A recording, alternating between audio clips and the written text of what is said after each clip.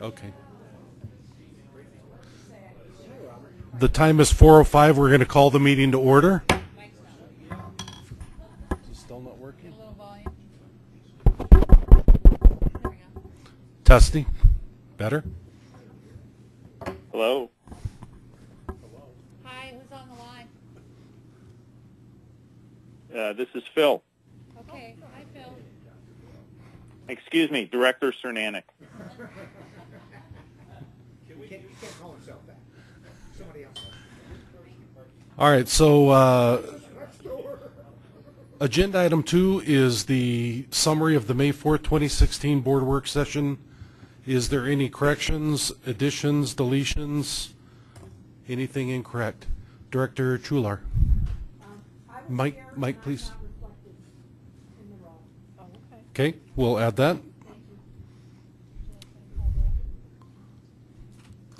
Sure. Do we normally? I didn't think we did. I know, but okay. When we became a work session. I guess since we're not the INVIT committee anymore, we're a work session, we do take roll. So, Connie? Eva Henry. Here. Bill Holen. Nancy Sharp. Elise Jones. Here. David Beacom. Here. Tim Mock. Chrissy Fanganello. Anthony Graves. Here. Robin Kneech. Here.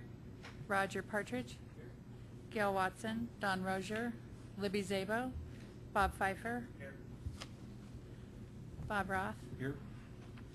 Larry Vidham. David Spellman. Aaron Brockett. Here. Ann Justin. Lynn Baca. Rex Bell. George Teal. Paul Donahue. Doris Chular. Here.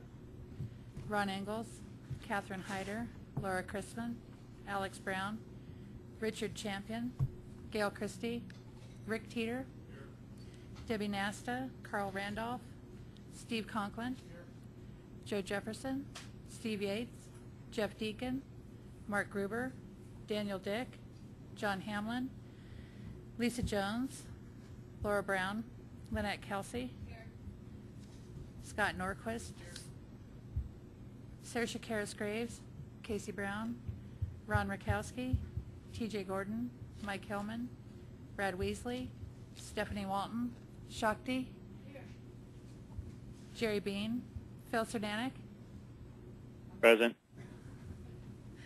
Jackie Millay, Joan Peck, Gabe Santos, Ashley Stolzman, here.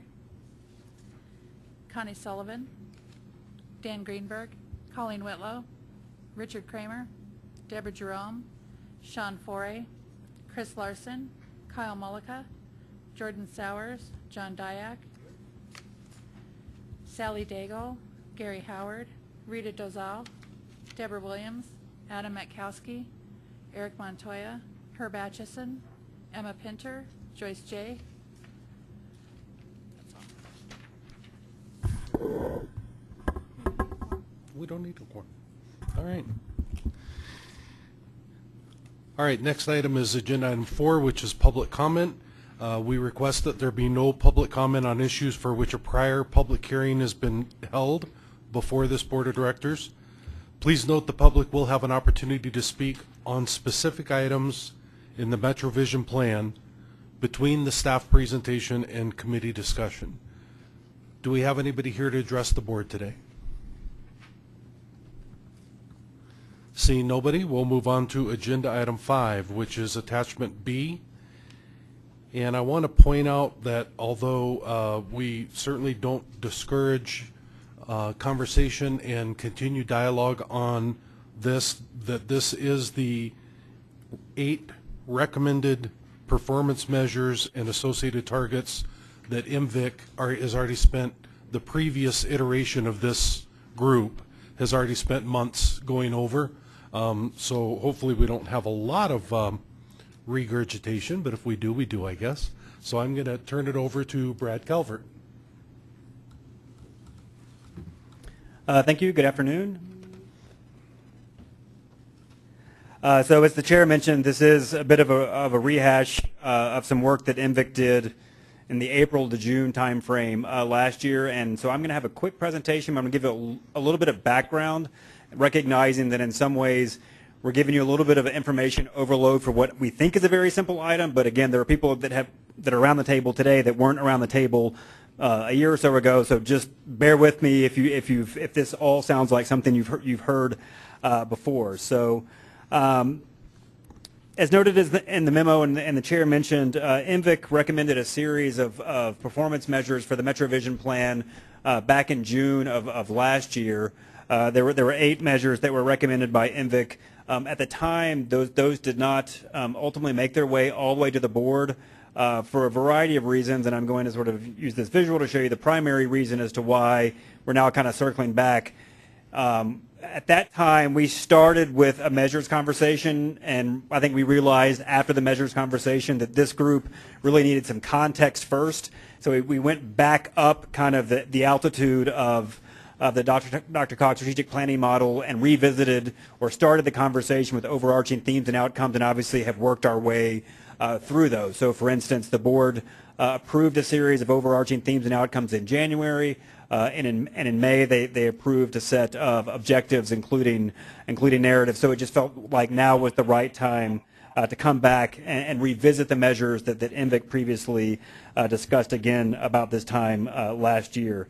Attachment 2 in your packet is sort of that contextual piece that shows you all actions to date that the board has taken related to what's in the strategic planning model, and then obviously kind of how that ultimately ties its way back to INVIC as well. So now I'll quickly kind of run through this presentation, which is also in your packet.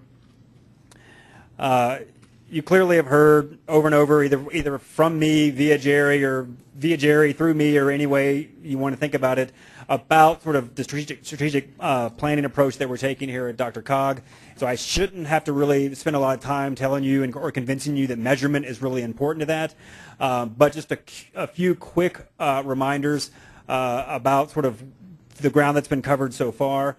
As noted in the memo, there were 8 measures recommended by INVIC this time last year, and just so that everyone knows, 5 of those were actually carryovers from the MetroVision 2035 plan, right? So we are building on kind of a performance management framework that the board started the last time you adopted a plan, in this case back in 2011. Some of those got tweaks in terms of what the target looks like or how they're being measured, but really, again, building on that foundation that had previously been laid.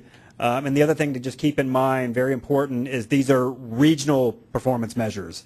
These are not local performance measures. These are, as a region, how are we doing on the things that we have said are important to us at the regional scale. So that's also something important to keep in mind.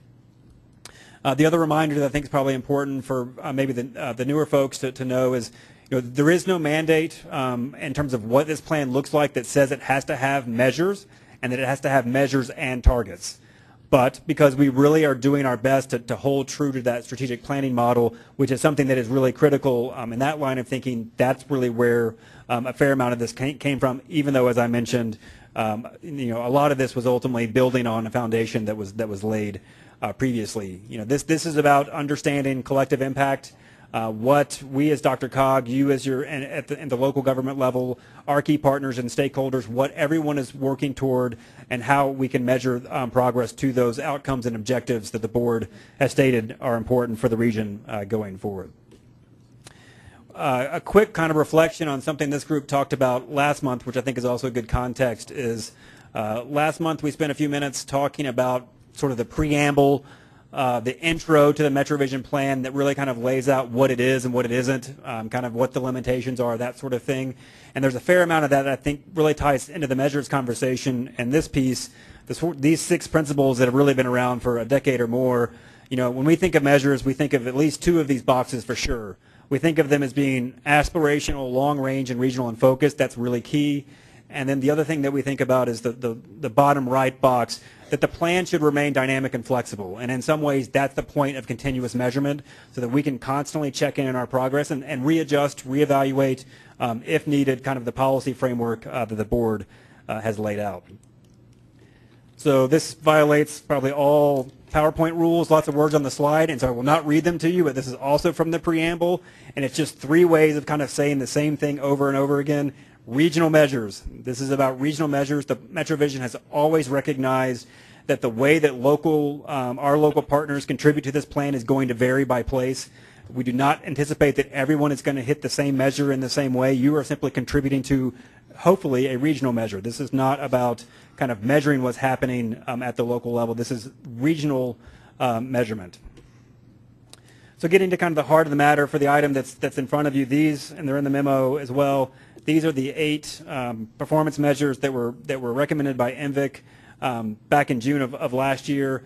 And really we're bringing this before you because we kind of wanted to remind people of this because we ultimately are going to bundle it up and take it to the board. And then in thinking through this, staff did have one minor change that we would like to see, and hopefully you agree, and that's on Measure 7. That as recommended by NVIC was kind of on the transportation side of things, was a measure of person delay per trip. And I'll talk a little bit about what we're suggesting. We have an alternative that we're hoping you will also endorse, and that's daily person delay per capita. Now, I know they sound like the exact same thing, but they are slightly different. And the reasons as to why we are making this recommendation are laid out in the memo, and they're on the slide as well. But just to quickly kind of hit the highlights as to why we think the substitute makes some sense. The previous measure that was recommended by NVIC is based on modeled data. We use our travel model to come up with that. And there are a variety of issues that come with that. Number one, it's modeled versus observed. The measure that we're suggesting is actually observed, and it's something that we do each year as part of our congestion mitigation program. So it's something that, again, is observed. We know it's available annually. One of the things that we struggle with modeled data, so for instance, this is the year 2016. In our model, we may have a base year of 2015. That base year is going to remain the base year for 4, 5, 6 years, right, until we get to a new base year, because we really are only modeling in 5-year increments. So if we were to keep that NVIC measure, we would always be reporting back to you a 2015 figure, and you wouldn't actually see, if the needle was moving, you wouldn't see it. And if you were to see changes, it would likely be due to changes in the way that the model is working. So we really feel like ultimately observed data that we know we can produce annually is kind of the way to go. And then obviously with each measure that NVIC recommended, we had an associated target. So throwing something out there for you to discuss, the current baseline on this measure is 6 minutes of daily person delay per capita. Much like the other congestion measure that is in the draft plan, we're really sort of suggesting we hope it gets less worse. So unlike beating where we are today, we're trying to beat where our current forecast and estimate is. So that congestion mitigation program that I mentioned forecast that by the year 2040 will be at approximately 10 minutes of daily person delay per capita. And so our target that we're putting in front of you for discussion is that we would say that we will be less than that currently forecasted figure. Mr. Chair, that's it for the presentation. Other than that, the memo does mention a few next steps, and just to kind of quickly hit the highlights. Hopefully, we'll work through this session and make some progress on the overall plan performance measures. We will continue to roll things up and take them to the board. The 2 remaining items, if you remember from that green pyramid that you saw earlier, measurement and then strategic initiatives. So we are on the tail end of this. And so the hope is that we will get through measures with this group and then obviously take it to the full board as well, and then come back with strategic initiatives. And then fingers crossed up here, we hit a public review draft in maybe the August time frame with board consideration and hopefully adoption by the end of the year. And so that's it for the presentation. So comments, questions, concerns on the change. I'd like to start with just the staff suggested revision for item 7. I saw Director Millay. I'm very supportive of the staff's recommendation, but I would like to go back to the preamble if the chair would allow me to, because Sure. There's language that I think I've said that I can remember at least 4 times that I still am not seeing in the preamble, and I'm hopeful that maybe I'm not sure what I need to do to phrase it differently, but I really think it's important to note in the preamble that the success of MetroVision will depend on the actions of many other partners, regional partners beyond the DRCOG board. And I know you talk around it a lot. I would actually like to see that language specifically in there, and wondering if there's head nods of support from the people at this table to see that that specific language, that the success depends on our on us and our regional partners, including, and I leave that to staff to put in. So can I get, how do I do that in this session? Head nods? Whoever hates the idea, raise your hand. Mr. Calvert? Well, what's in this slide was obviously just a few excerpts. We actually revisited the preamble today as staff, including looking back at the notes from the last conversation. And trust me, I don't have it to show you, but in big highlights, your words, just as you said it, are in there. That when you see the next version, and we are big believers in this. This is the board's plan, but the board's plan can only be successful with the action of many, many actors around the region, local government, stakeholders, all sorts of folks. So. Director Millay. I can guarantee you when you see it come back to you, it will be in there. I keep thinking I'm going to see it at these meetings, and I haven't seen it yet, so thank you very much for that. If I may be indulged to ask, how many of you folks at this table were here a year ago when we talked about these? If you were here, please raise your hand. Can we get a sense of, is it half of us or a little more than half of us? Let's say three-quarters. Which is good. So Jennifer indicated early in the executive officer meeting that 34% of the board has turned over since last year. So, did I say it wrong? 31. Sorry. I see, look at me exaggerating. I'll tell you how tall I am soon. 31% of the, I forgot a whole person potentially. So, or I'm deaf. I wrote 34 down when she said it, so maybe it was my thinking. But anyway, I guess my point is that a lot of the people that may be voting on this are not as familiar with the targets and how they were established. And I appreciate the confidence that you may or may not be showing in the folks that were here a year ago. But is there a source of information? Because Win Shaw, who's my alternate, asked me today, well, gee, how did you come up with those targets? Are you sure about those numbers? And I know we certainly had those conversations a year ago. Is there a summary document that we could circulate to some of the folks who weren't here, that they could have an understanding that we did spend time deciding whether or not we thought these were realistic? And I think the consensus was that yes, some of them are aspirational, but we can do it. So does that exist in one place for folks? Sure. The memo actually included a link that takes you to a fair amount of background information. I mean, one of the things that NVIC at the time asked staff to do was to give you as much background, baseline, trend information that would give you that comfort, right? So the link has some of that, but we can certainly, with that very specific direction, take a closer look, that particularly as this goes to the board can see as much of sort of the background that went into the conversation and the decision as possible. I think it would be helpful if you, and productive, frankly. Director Brockett. Thank you. I have a question about the revision that's being proposed. I do support the revision, but I did have a question about, and pardon me if this was addressed last year when I wasn't here, but the delay per capita, is that being calculated using all the modes of transportation that are used in the metro area, or is that strictly a driving car-oriented metric? I pretty much know the answer, but I've learned standing here with this stuff, I'm going to call on a lifeline for people that are much closer to this so that you get the absolute 100% correct answer. It looks like Jacob is ready to go on this one. Mr. Reed. Right, so this is phone a friend. The short answer is that either way that it's calculated, whether we try and pull it from the model or we do it the way that we're actually recommending through observed traffic counts, we can't capture every single mode, particularly bike and ped, because it's hard to measure like walk delay or bike delay. But the advantage of doing it this way is that we are capturing everything on our major roadways, most of the travel in the region, and it's something that's observed that we can do every single year. So this is kind of our best way to get at this, though it's imperfect. Great, and that certainly makes sense on like bike and ped, but I mean, are there delay numbers, say for RTD? Could you factor in the percentage of people riding the light rail and what the average delay is, something like that?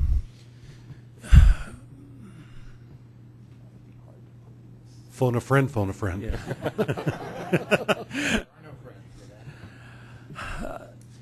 It's something we could look into now to the extent that, buses are on the roadway system. Those should be showing up in those calculations.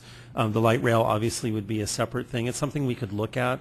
I won't promise how easy it would be, but it's something we can look at. Okay, thanks. Something to think about.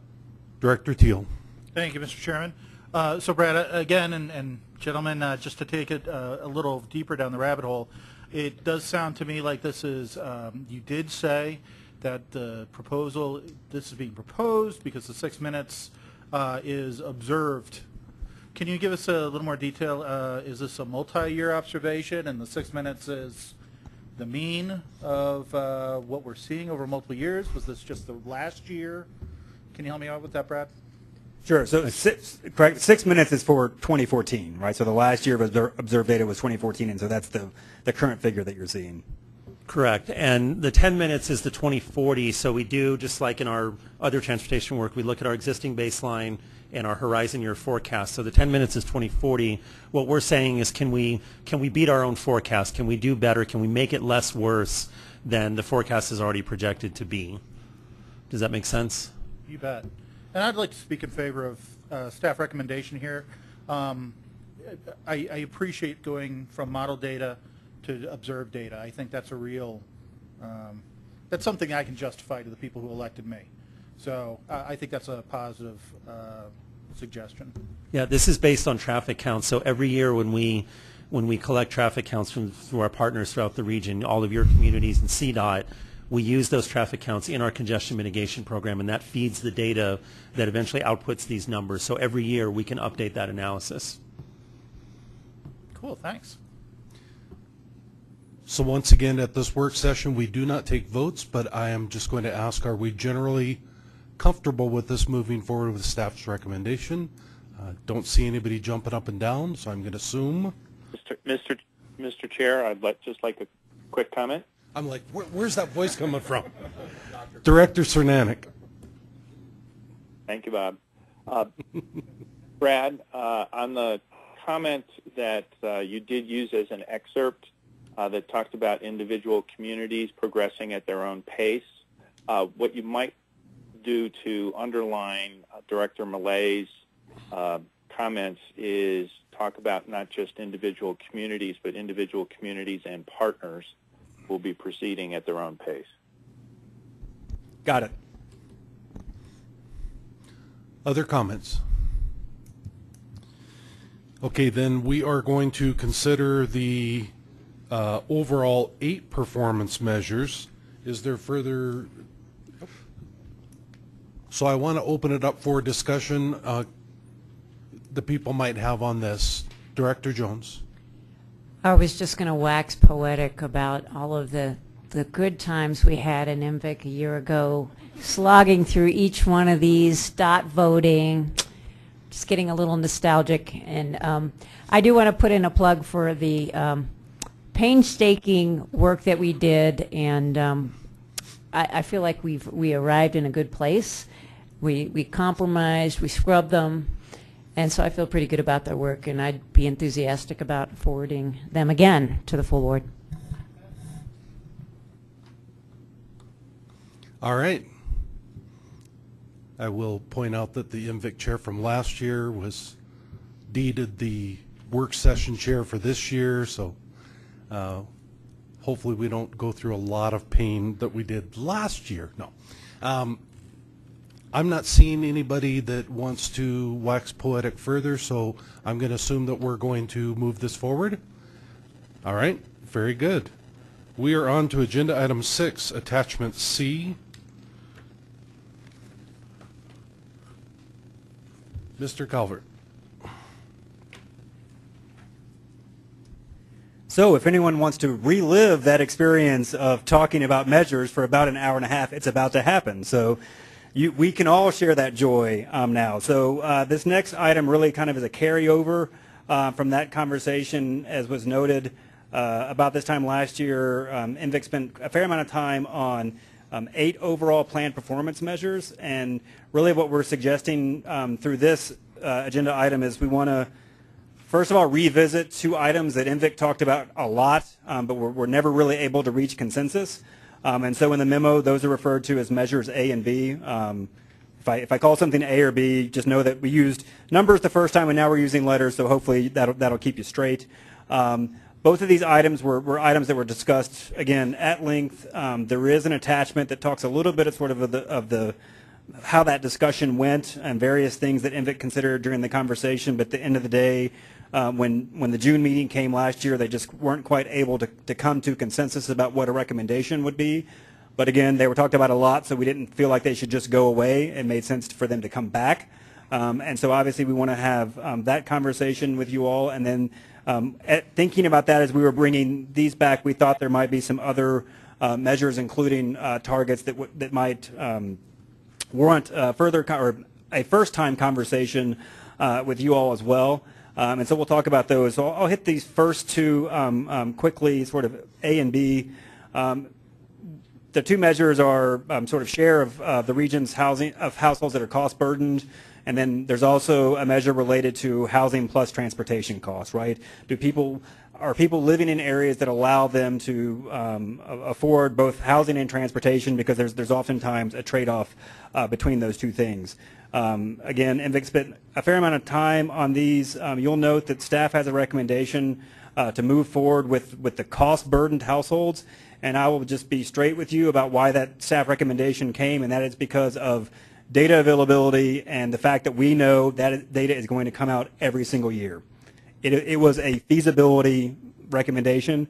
I would not suggest that the H+T is coming without a recommendation or something that we're opposed to.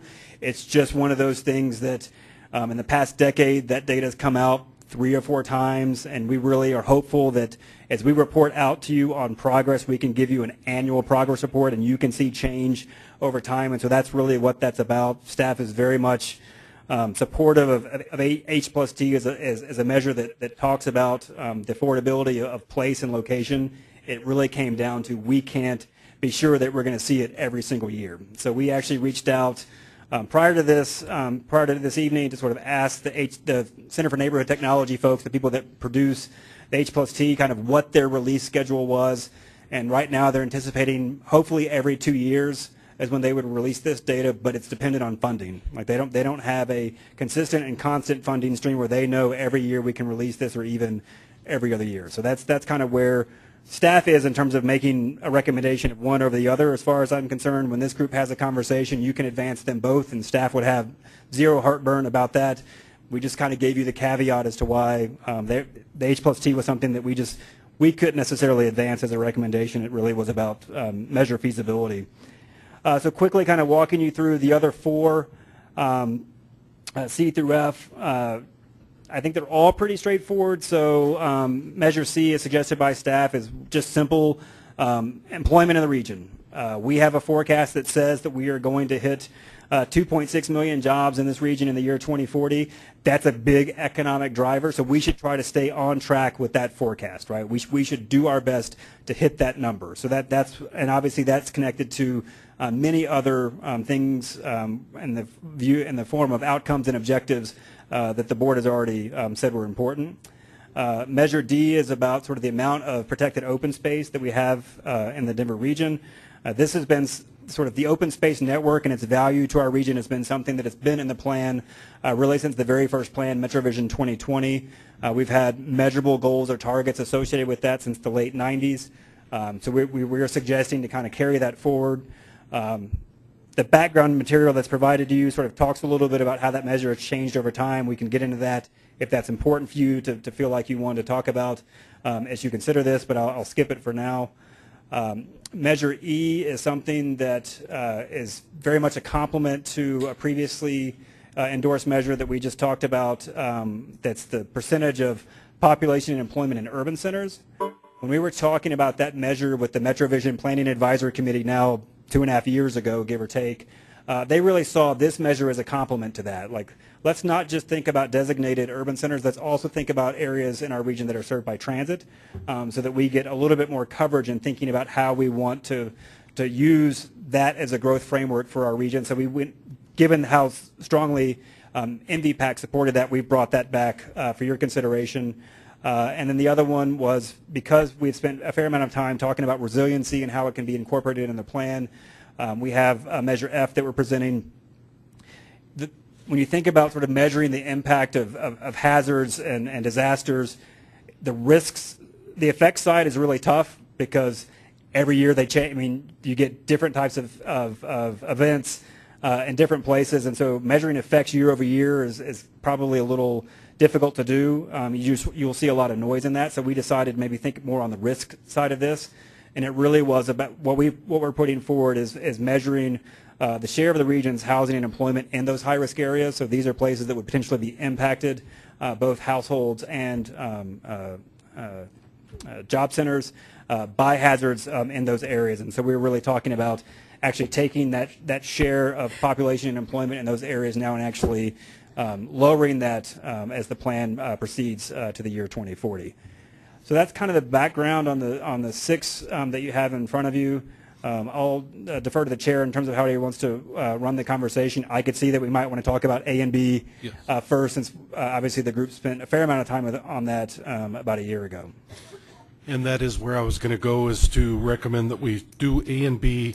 As you can see again, and as Mr. Calvert mentioned, the staff recommends measurement A, but does not have heartburn if we move forward with either or both. So conversation about A and B. Excuse me, before I do that, I did promise an opportunity for public invited to be heard prior to our conversation. So on these A through F, is there anybody in the audience that would like to address the board? Seeing nobody, I'll go back to A and B. Open the floor for conversation. Director Holen.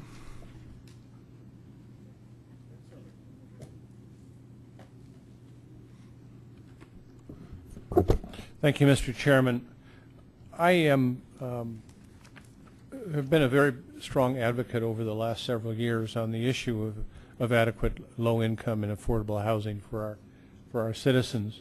Arapahoe County right now is facing a crisis, and I know Aurora is about to face additional strains in providing affordable housing to your citizens. And I just think that this, and I'm speaking in favor of A, simply because I think all those ancillary issues that we're dealing with tend to have a focus on housing. Housing is the first step for everything, whether it's transportation, whether it's health care, whether it's employment. And if we don't have affordable housing and people with middle incomes, and frankly, if you look at the rise in rental costs in the last 2 years, we're forcing many of the lower income people out of their apartments into, in some cases, homelessness, in some cases, inadequate housing, like in the case of in Arapahoe County, many families along the Colfax corridor in particular are living in hotels that are substandard. So I'm a strong advocate of increasing this percentage, but if we can't find support for that, I certainly would consider A as being the primary goal of these recommendations. Okay, so right now in the queue I have Director Teal, then Director Kinich. Director Teal. Thank you, Mr. Chairman. I would actually ask us to consider passing on both A and B. And I realize that we all do have concerns about the cost of housing in our region. We are actually a rapidly growing region. We're a region that is seeing the cost of housing going up. It's hard to turn on the television and not see that on the evening news.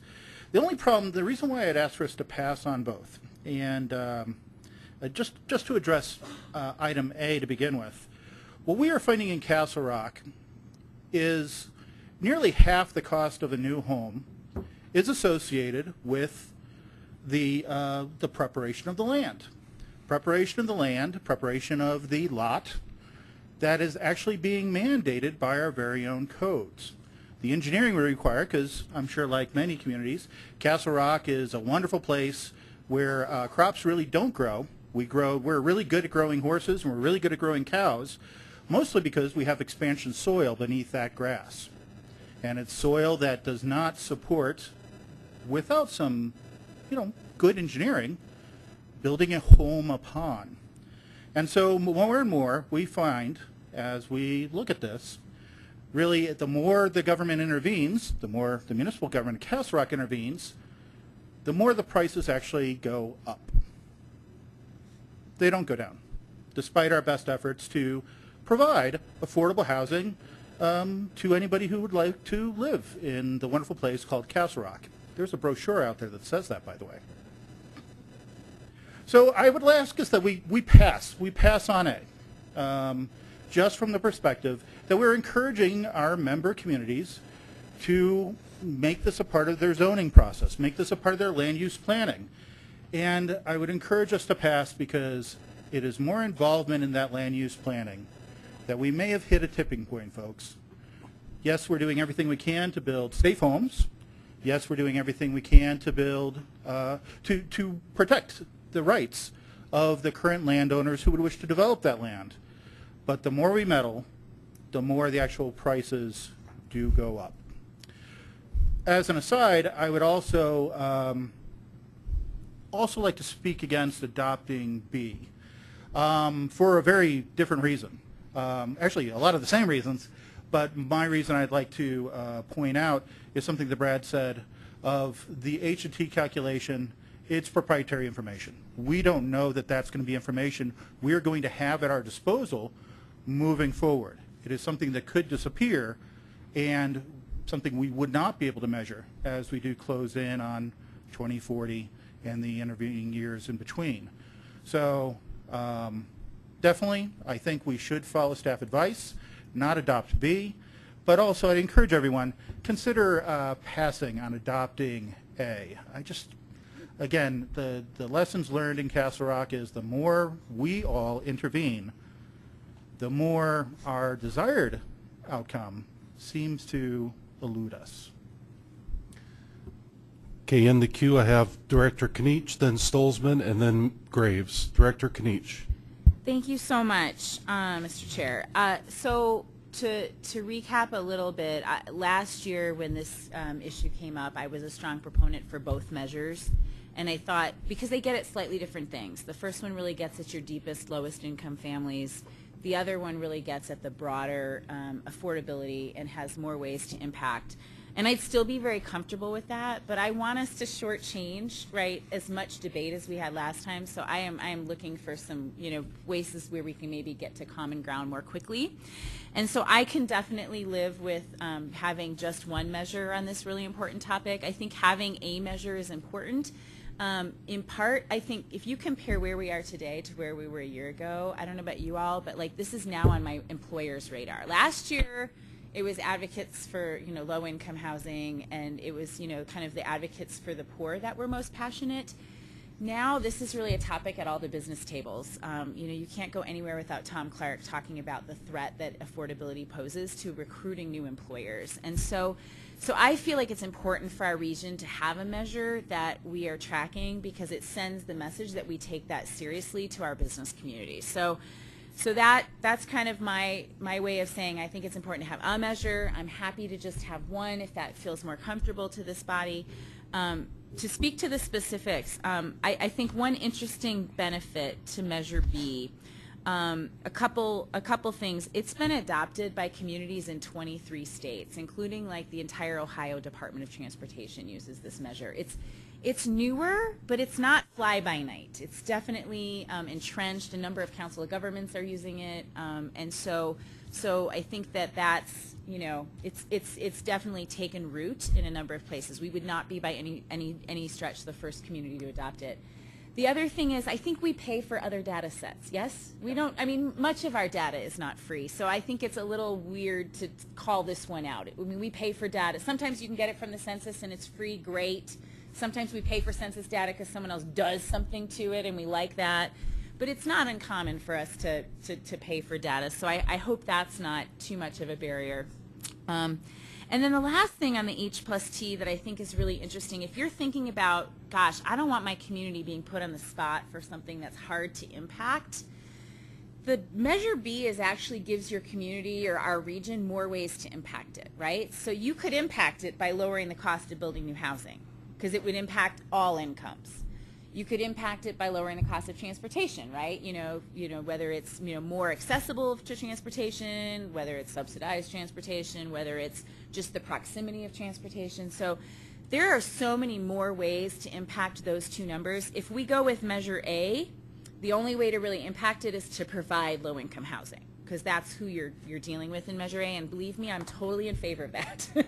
And if this body wanted to go there, that'd be great. But I think that in some ways, when I think back on the feedback I heard last year from folks, if folks have some of that same feedback, there may be more ways to impact the measure under B. So it's just a few thoughts to keep in mind about why it may be a good way to go. And I personally, this is a 2040 plan. I can live with it not coming out every single year, honestly. You know, so the things that we're bending take a long time to show change anyway. So I'm okay checking in on it every year, personally. But all right, thanks. Director Stolzman. Thank you very much. So my recollection of our previous conversation was we actually had gotten a lot of agreement on both Measure A and B, but there was a lot of discussion left on what the target should be.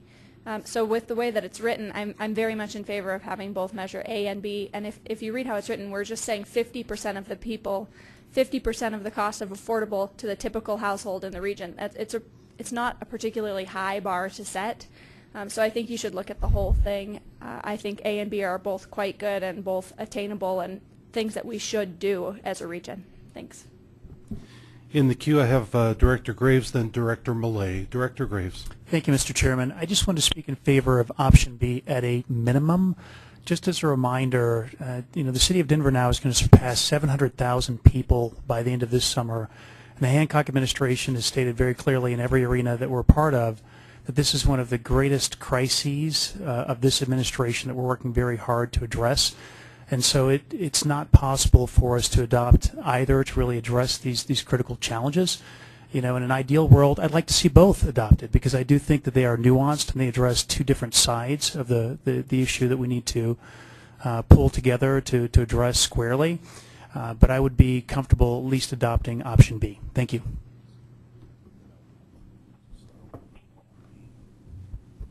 Director Millay. I am not in favor of option A at all. I am very concerned about us actually adopting that, but I do appreciate the fact that this affordability issue is in no way does that reflect my opinion that this is not a crisis in the metro area and something that's very important. But my concern is more our ability to really be impactful in changing that, short of putting in affordable housing, which I think is a politically charged issue, and also addressing construction defects, which is not happening in the near future. So, but I do appreciate the fact that the affordability of the region is a very important thing, not only for the least among us, but I think also, as was stated by Director Kanish, for employment opportunities for people coming to the region. I think the H+T is actually a more comprehensive way to look at the affordability of the region, because there's always been a trade-off with folks who do move out to the suburbs because the housing costs are lower, but then they may have a higher transportation cost. And if you're really looking at the true impact on a family and affordability, you need to see both of them. And I think to just show the housing without the transportation piece and then or show both of them, you're double counting the same value on housing. And I think they go hand in hand with each other. If it costs people a fortune to commute from an area, then they're going to be at a loss. So I am in favor of B, and I think with A we're missing the piece that we can influence with transportation. So I could see moving B forward. What a surprise that this was heavily conversed last time around as well.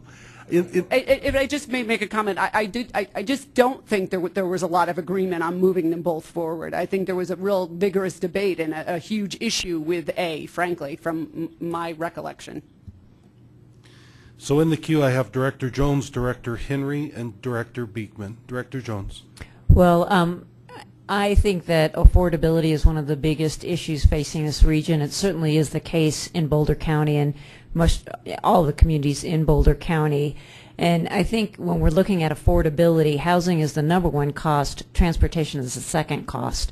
So I do think that there is some wisdom in looking at them together. I think as Director Millay pointed off, there's a trade-off. The further you lived out, often the cheaper your house is, but the more you spend on transportation. You live in close to a transit line, your house may be more expensive, but but you may be able to have a one-car or no-car household and reduce. So there's opportunities for residents and communities to address affordability if we include both housing and transportation.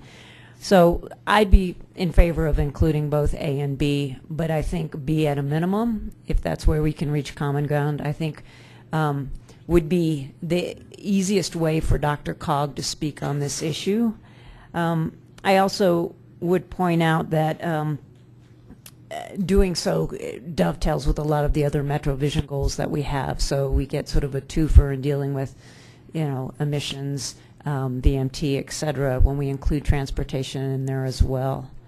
And from talking with our staff, I think increasingly the H+T methodology is being embraced by communities around the country. HUD has embraced it. So I'm less concerned about getting data in a timely fashion going forward. I think this is the measure that's most likely to be used going forward. So I would support at a minimum that we go with Measure B. Director Henry. I just think basically what we all need to think about as a region is the fact that it's costing us in our economy. The Piton Foundation and CSU did a study where it was just Adams County centric, and we are losing $6 million a year in our economy because majority of our citizens are over 50% house burden. So they're paying over 50% of their income, and they would be spending that out in the economy, in our stores, our grocery stores, our movie theaters.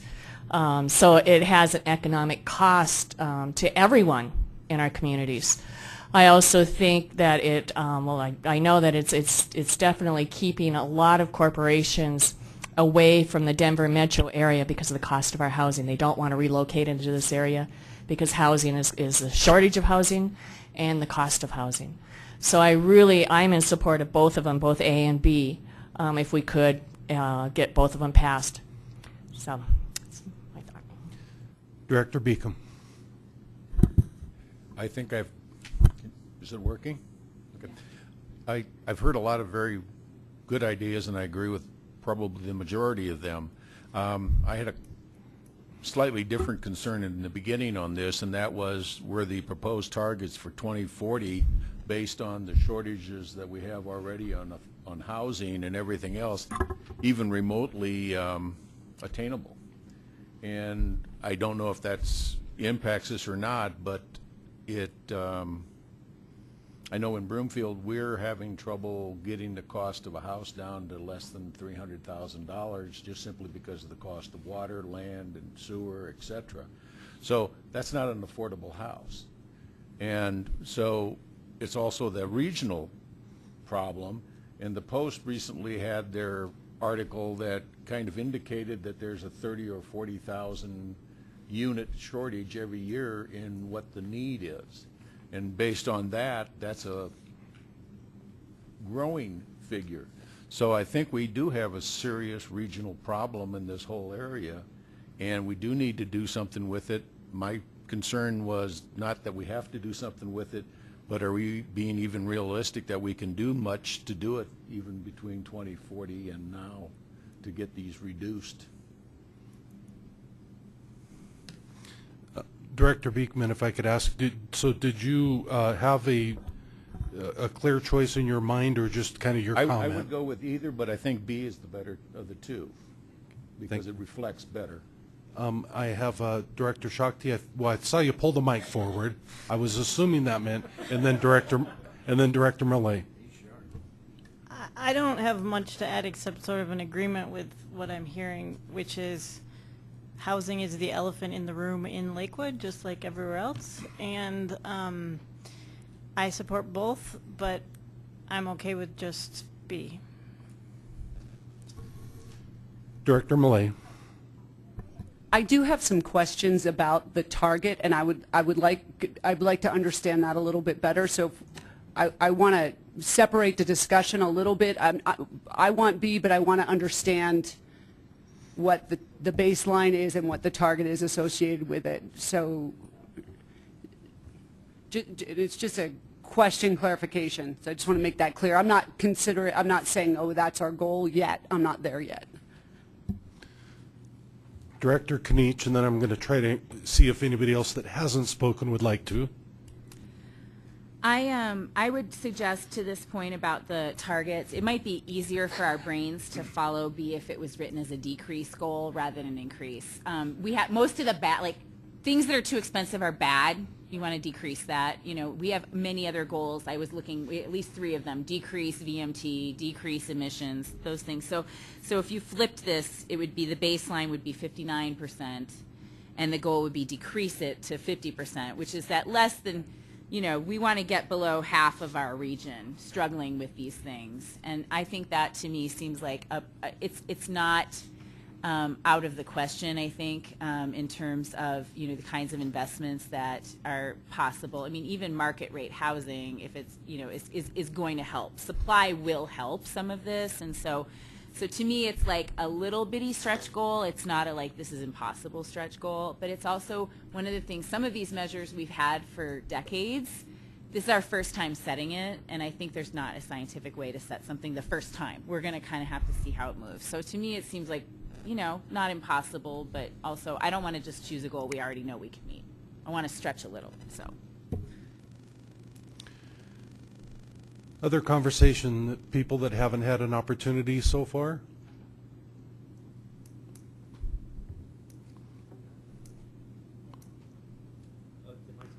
Am I Direct- supposed to talk? You don't have to. I wasn't planning on it. People are encouraging you to. Apparently, I had nothing to say to anyone, but... Director Pfeiffer, please go ahead. Well, I agree. It's just repetitive, but I agree with everyone's point. I mean, of course, I could see A and B. I'd love to see A and B both passed, but there are struggles with A. I mean, it's something we all want to strive for, but I'm just reflecting in our community that I think A would be a very hard thing for my community to get through, and 2, B is the compromise. Director Graves, I agree with what he said. I think B is at least an attempt, because what we're trying to do is lower transportation costs. We can't control the market. We have some ideas popping up. I was just telling Director Dyack that we're talking about mini homes. And what does that mean to our community? It's a policy question, because we're trying to get something under $100,000. And what does that mean? We don't know. But in the meantime, what's within our control, we believe, is transportation. And that's where we can address it. We're looking at trying to do some things that like Golden did with the shuttle and last mile, try to do some stuff free for our citizens. And I think that's all within our control. So I think B is where I would land, just because I know I can be an active contributor to the overall region and the goal more effective than I could with just housing. So you asked for it and you got it. I liked it. Of course. All right, so what I have in my, I think, accurate but unofficial tally here is that basically we had one director speak against moving either one forward. We had one speak in favor of just A. We have 4 that are strongly in support of A and B both moving forward. And we have 7 who have spoken for, at a minimum, moving B, but some of those 7 also were proponents of A and B. So, yeah, this is why we had the same interesting conversation last go-around. So I guess what I'd like to do is start with what appears to have the most support and just kind of take a sense of the room of, are we comfortable as a group moving just B forward as a recommendation to the full board? No, we do not vote. I just kind of want to have a general idea, wink with your right eye, or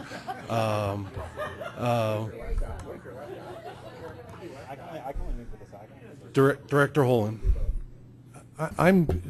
And this is kind of talking to Robin's issue, I'm trying to determine what the percentage measures. Are we saying in A that our goal is to keep the housing expenses 20% of the total household income?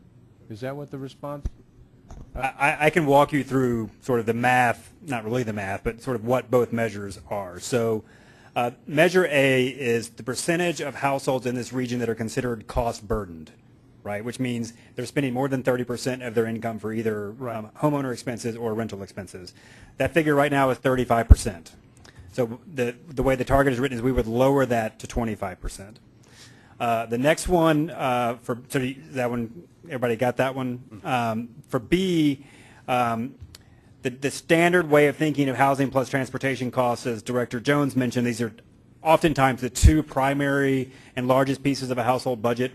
And so they typically set that threshold at 45%. So 30% for housing, 15% for transportation, just to kind of make numbers up. When this measure was discussed back in probably April or May, NVIC decided, let's send this down to TAC, let the Transportation Advisory Committee have a conversation about it. And so when it came back in this format, which is we know as a region, based on this data, where the places are that you that a median person can actually afford to live based on that 45% threshold, and we would just simply count the number of households that are within those areas. So as of right now, if you drew a map of the region, identify those places which are affordable under this index, 41% of the households in the region live in those places, and so the target would be to increase that to that half the region lives in places that would be considered affordable under the index. So you have two ways of moving that, right? You put more households in those places, or you create more of those places. Hopefully that helped and didn't confuse matters. Thank you. In the queue, I have Director Teal, then Director Jones, and Director Dyack. Well, Mr. Chairman, I was just going to suggest that if we don't feel like we have a good consensus here, perhaps we do just advance these two questions to the board without a recommendation from the work session, and actually don't have this detailed conversation here, but have it at the board, have it in the public forum that the board allows. I'll just point out that part of the reason we changed the format of this from MVIC group to a work session was that everybody on the board is invited to be here and participate. And if they choose not to be, but the hope was that we don't have the same conversation here and then again at the board level. And I don't think that moving it forward without recommendation and having the full conversation at the board is necessarily a bad idea. I just wanted to remind this body why the format was changed. Director Teal? And Mr. Chairman, that's kind of why I tried to choose my words carefully, under the idea that, you know, perhaps this is, I think this has been a great conversation. It has certainly been enlightening for me. However, because of our format change and because of our interpretation of the public meeting laws and how that impacts what this used to be, again, perhaps we shouldn't try to make that decision here. Perhaps we should just move along and move it to the board and then have that full decision, excuse me, that full conversation that we can legally come to a decision at. Thank you, Director Teal. Director Jones. Thank you. So I'm going to suggest an alternative to that. Since I don't want, this is a good conversation and we may have some of it again at the full board level. But I felt like we were headed towards some potential common ground, and if I could indulge the chair to allow us to be a little more demonstrative in a non-binding, non-voting straw poll fashion by raising our hands, if we would be willing to move Measure B forward, that might give us some clarity on whether or not we do indeed have that common ground that I think exists. I think that's a good idea. I will entertain it, but since Director Dyack has not had an opportunity to speak, I'm going to defer if you would like to make a statement. I'll be quick. So I out of the two, I believe my town would look at B as being more favorable or more relevant to Parker. I also think from a clarity standpoint, the share of the region's population, I understand what you said, Brad, but it's an indirect target or measure. So maybe just defining within there or in the notes that it is 45%, because I'm looking at that and I'm thinking that 50% or 41% is the H plus T. So just for me. And Director Brockett. Thank you, Mr. Chair. So just wanted to throw my voice in amongst those who are interested in both A and B, but would be willing to go forward with just B as the recommendation of the board, and just highlight just briefly the synergies that Director Jones pointed out with housing and transportation combined with some of our other measures like reducing vehicle miles traveled. So anyway, and then I do support Director Jones's idea of the straw poll for moving a recommendation forward. And again, keeping with the people that haven't had an opportunity, I'll go to Director Partridge. Thank you, Mr. Chair. Just a point of clarity, let's say one A or B is favored. Will both A and B be brought forward to the whole board? My point is, and maybe not to answer the question, but my point is, this is a work session, it's not mandatory, so anything brought here should be brought to the full board.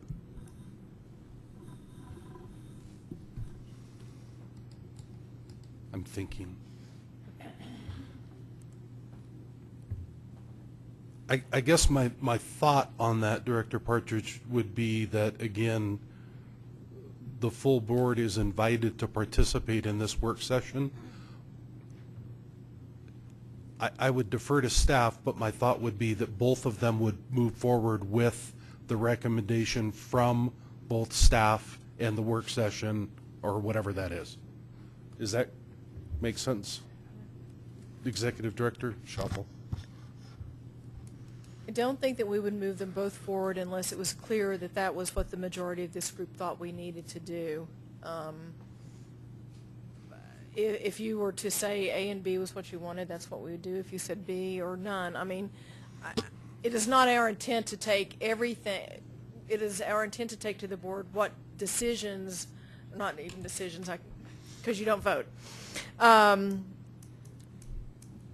It would be our intent to take to the board what the collective seems to think that the board needs to take. So if it's just B, it would be just B. We would not be taking A, to give an example at least. Director Knich. Thanks. I think this is a really helpful conversation because it's kind of our first kind of contentious issue since the governance changes. But just to refresh folks, one of the goals of the governance changes was to use this the conversation and studies group to narrow the field, right? So, but there is always a democratic process at the board, which is, so for example, if we narrow the field to B, then anyone could make a motion to do, you know, to reject B, to bring back A from earlier. So all of that democratic potential still exists. And so every individual member has that ability to raise those kinds of motions. But this allows us to kind of move the ball forward and help the staff narrow. And I think it's almost a misnomer to make the distinction between the study session and the board, because in a lot of ways, every single board vote we're taking on this document is also a straw vote, because in the end, there's only one vote that's really matters, and that's the vote to adopt or not adopt. So in truth, I think it's kind of a false distinction, because when we take these votes at the board on each section, you still then at the end have to adopt the entire document. That's the, I mean, in some ways, we break it up because it's more efficient that way. But in the end of the day, just because you've adopted each section along the way, it does not bind any member to vote for the ultimate document. So just remember that even the board votes in some ways are straw votes until the entire document's done. And then you'll have a decision to make about the whole. So I actually don't think there's a big distinction between voting here and voting there, at least on this kind of a document. We're just editing is what we're doing. So we have several people who have their hands up again, and I'm more than happy to continue the conversation. Just wanted to remind everybody that, you know, there is kind of an opportunity for us to take a straw vote, and I'll go around with the people that have had their hand up, and that is Stolzman, Teal, Millay, and Partridge. Director Stolzman. Thank you. I'll try to be brief. I do value the work session so that we can flesh out some of these issues and understand things in more detail and ask staff, you know, more in-depth questions, and then that information can help form what's a more final draft for the board to consider, and then we can do any final editing at the board. So I do think that this is a valuable process, but I agree with whoever said, you know, that if something gets moved to the board and someone wasn't at the work session, they can bring up something that wasn't considered and change it at the board. So I really don't consider this voting, and I don't think it's appropriate to call it voting because it is a work session, but I value this process so that we can get a more final draft to consider when we go to the board meeting. Director Teal. Thank you, Mr. Chairman. Just a brief question for the Executive Director. If, let us say, we have our straw poll here, and B is, and we do vote, straw poll to advance B to the board with the recommendation of the study session, will it also be noted that B is being sent to the board without the recommendation of staff?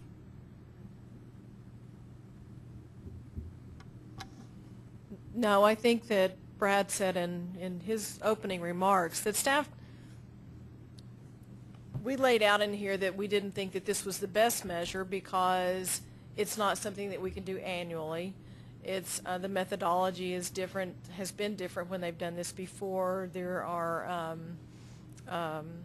it's a lag measure for sure. The data that the most recent data we have is 2013, but what we heard from members up to this point was that's okay. This is a measure I prefer as the board, so this is what we want. So it's your opinion that matters most. We gave you our recommendation based on how the data is collected and analyzed, but if this is the measure you want to use, then that's what we would do, because as the chair has pointed out, this is supposed to be a work session of the full board. That not everyone is here is unfortunate, but everyone is invited to participate here.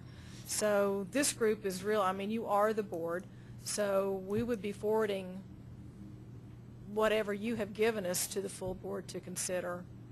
I mean, if there, in this particular instance, I told you what staff would do. I guess if there was something that, you know, staff was just really opposed to, and I can't imagine what that would be, but I guess if there was something like that, we might say, you know, staff continues to oppose this for these reasons, but not on this particular issue. So as a board member, may I please ask the Executive Director to ensure that, you know, Brad's caveats that he did introduce in terms of his concerns about being able to measure the H&T every year, could I please ask that that be included in the board presentation later this month? Sure, we're happy to do that. We would say exactly what Brad has already said. Outstanding, thank you. So in the queue I have Director Millay, Partridge, and Shakti, and then I'm going to take a pause. Director Millay. I guess I'm going to speak to the fact that to me this is very comparable to the study sessions that I have in my council, and that where we provide direction to staff about what we want to happen and the information we want to see before we make a final vote. And if the direction to the staff is a departure from what was originally presented by staff, it's the weight of the body, the study session meeting, that then says before it goes to the full board, this is the, you know, we heard your input, and that is what we said we wanted from this. This was our opportunity to direct staff before it comes to the full board. So I would expect that, and I completely agree with the process. That does not preclude one of my council members or one of these board directors from bringing something up they want to change.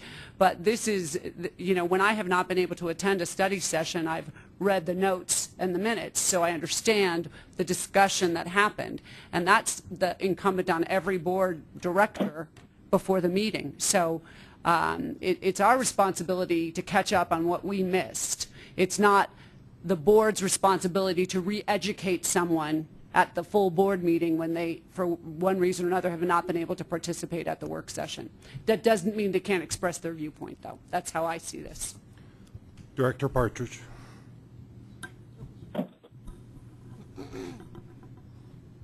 Question regarding and B when we talk about H&T. Is the H and B the exact same as it is in A? I'll turn that Andy near the answer to that. So When CNT uses HUD data or census data to calculate housing costs, would the cost burden piece be the same in both, or are they using the same root data source? They're using the same root data source through the American Community Survey from the Census Bureau. Okay, great, thank you. And somewhat I agree. It's same thing, working through a work session. But I also believe we go through a full public process. No doubt, public has that same position as any director, but I still argue that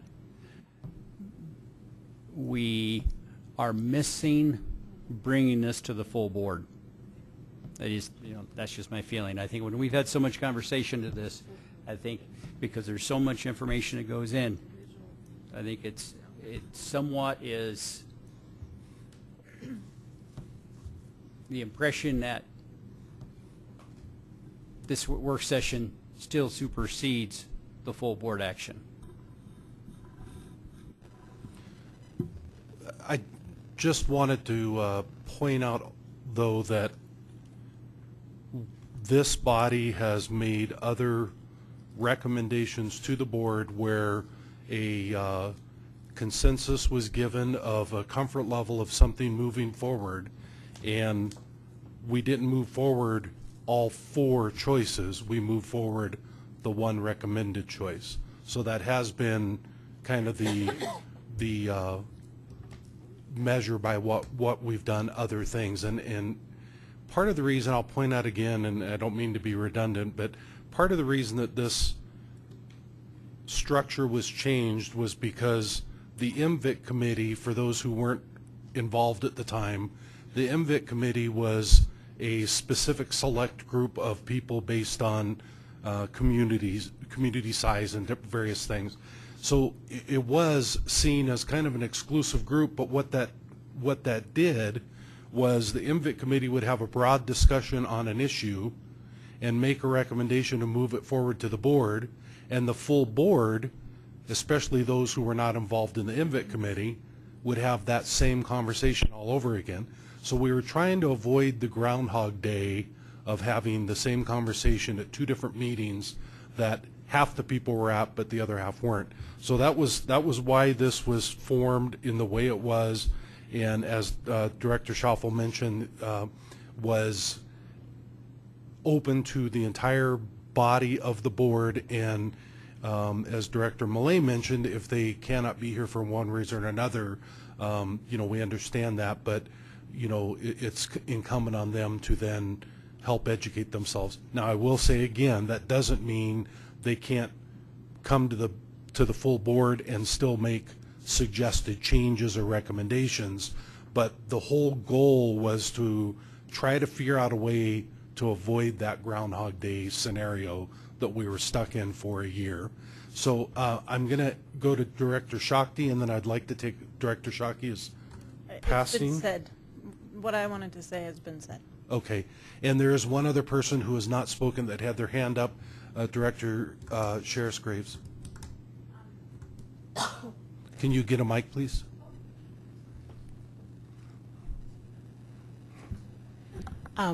So I do want to be clear that, or I want to just say into the conversation that in Golden we definitely look at, or we're currently looking at, the share of our region's households that are housing cost burden as kind of our primary way of looking at it. We've also, I don't know, maybe you've heard, but we took the measure of hiring. We're small, but we took the measure of hiring for a 2-year period, a person to dive into this issue for us and look at different alternatives. So what I'm going to go back is talk about B with our expert.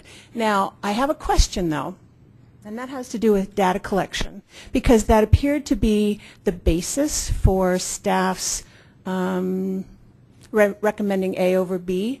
If we move B forward, somewhat to Director Teal's comment, what I would be interested in, and maybe you have it now or maybe you would have it then for the board meeting, is kind of a forecast, because this is such an important issue for so many communities, not just Colorado, but certainly across Colorado, a forecast in terms of what can we look to in the future in terms of data collection. and how is that going to change in the near future, and how does that impact, I mean, you made your recommendation based on what you know at this time, but my guess is that our ability to track this data is going to change because we're going to need to change it. It's going to be demanded that we change it. So that's what I wanted to bring up. Thank you. Okay, as promised, we're going to have a pause now. And the pause is to have an unofficial straw poll because of the nature of, and right now it is very much favoring B as the one that is going to be recommended to move forward. So that's what I'm going to start with. I am going to ask for a show of hands, and again, this is an unofficial straw poll, but I'd like to see a show of hands of those in favor of moving B forward, please. And that is more than enough, not quite unanimous, but it is more than enough. So we'll move B forward with the recommendation of this body and with, as a couple of people mentioned, the conversation that it'll be prepped or caveated the way that Brad did on this moving forward to the board. All right. So let's move on to C, and I will point out just a quick time check. We're at 5:21, and we complete at 6 o'clock. So we're moving on to C. Director Holen. I would just like to go back and see if we can have a straw poll on those favoring A. I'm not sure that there's a need to do that because we had an overwhelming majority that favored B. So I don't know that, and we can, I guess. This is both. I mean, if A passes, then it would be A and B.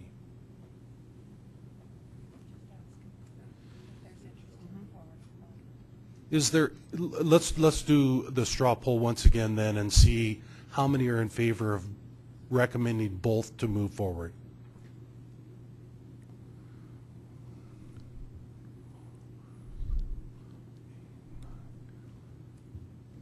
That is not a majority. So we will be, thank you for that, Director Holen, we will be moving B forward. So moving on to C, any specific conversation on this? I'm happy to do a recap if it's necessary.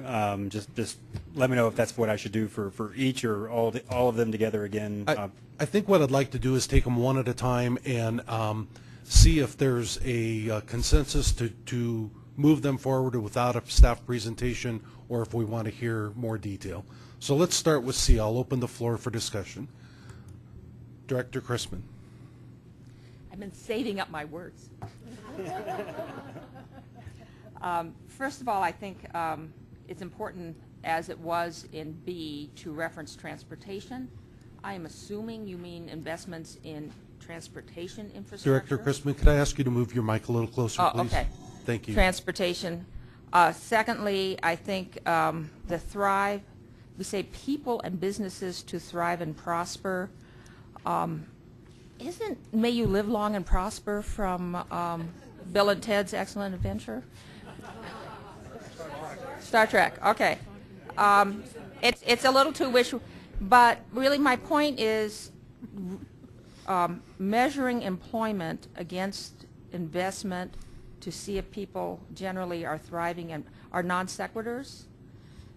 We have large numbers of people who will be retiring in this community. The fact that employment increased doesn't tell us that people are thriving or prospering or that our investments in infrastructure had any impact on that.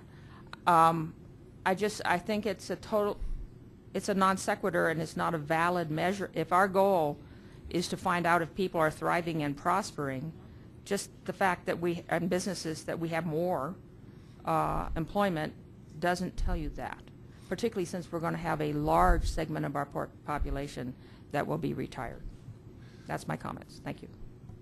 So I wanted to just mention for clarity that although a director can certainly recommend changes, this is something that has already been board approved.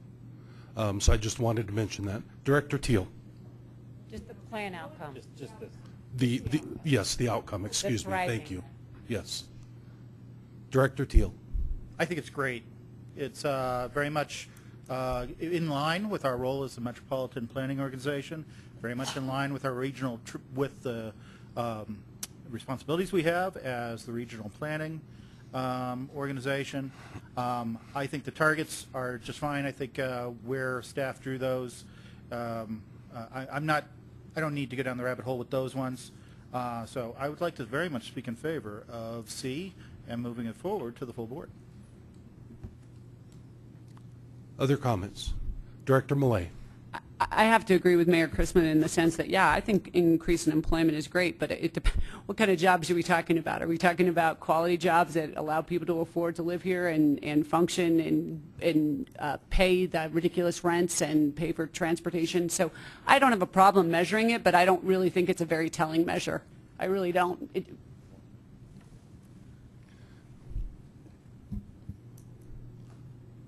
Other comments? Just a general feel of whether or not we are comfortable moving this forward to the full board. Is C ready to go to the full board? I'm not seeing anybody stomping their feet or slapping their hand on the table, so I'm going to say it is. Moving on to D. Director Chrisman. Okay. A, I'm not sure what protected open space means. And if that just means a golf course that no one can get on unless they are a member, I'm not sure that means protected open space. But once again, just straight square miles, I don't know that that's really a good measure. It has nothing to do with the number of people, whether they have, if you have a pocket park in Denver surrounded by apartments, that has a great deal of value to the people who live nearby. If you add 15 miles of open space 40 miles away, even though that would be better for our measurement, I don't think it's really better for the community. So I don't like the measurement, how we're measuring it. In the queue, I have Director Teal, then Director Jones. Director Teal. Thank you, Mr. Chairman. I'd like to echo some of the concerns brought up by Director Chrisman, and at the very least, it's a violation of the common sense laws of supply and demand. We just got done talking for the vast majority of our time about protecting, affordable housing, and how are we going to plan for it, how are we going to write it into the strategic plan, and the importance it has for us. And we invested a lot of time in it.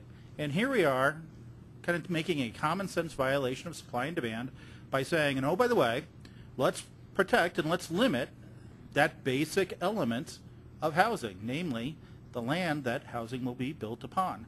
So I, too, echo the concerns mentioned by Director Chrisman and would ask that we not move this one forward. Director Jones. So I just want to remind folks that the plan outcome has already been approved by the board. Protecting open space has been a part of our Metro Vision from the very beginning. We aren't, well, I don't want to badmouth New Jersey, but one of so I won't compare us to anybody. Our region is unique and special for many reasons, but one of the biggest reasons is our incredible natural heritage and our landscapes, the scenery, the outdoor recreation, the wildlife. All of that adds up to a high quality of life for our residents and incredibly important economic value. So that's kind of, when you think of Colorado, when you think of the metro area, that's one of the first things you think about. So protected open space, I assume, is defined. In Boulder County, we have a pretty clear idea what protected open space means. It means it can't be developed or degraded. I'm okay with the metric of measuring square miles because open space has a lot of very important purposes, and it varies. It could be a pocket park that is a playground for young children in an urban setting. It could be an elk migration corridor up in the foothills. It's a very different value, but equally important. They're different sizes, locations, but they all add up to an important value for our region. So I think I'm fine with the shorthand. It is a little bit confusing how we've changed the measurement of open space, so we can't really look at the trend because we're now including federal land, but I think that once you know that, I think that this is a fine measurement. So I'll ask staff, Brad, is the open space, is that something that's clearly defined elsewhere in the... Yeah.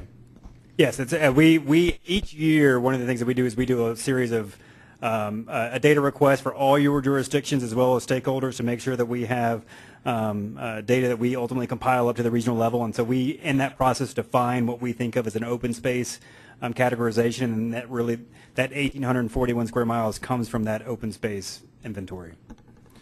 And so specifically to Director Chrisman's concern, and I'm sure that was an isolated example. There might have been others that you could have thought of as well, but that would, I assume, not include a private golf course. She pointed to one of the two hardest ones in my history of doing this work are golf courses and cemeteries. How do you think of those? Cemeteries are often, sort of the modern parks movement started as cemeteries, but how do you classify them? So we do go through that process. The other thing that we also struggle with sometimes is HOA lands, which aren't necessarily publicly accessible as well. So we try to think about sort of the public access piece and thinking about what we report out. Okay. Next I had Director Holen and then Director Brockett. Thank you, Mr. Chairman. Arapahoe County has one of the most vigorous open space programs, and we distribute millions of dollars a year to our municipalities to help them with their open space programs. I agree to some degree with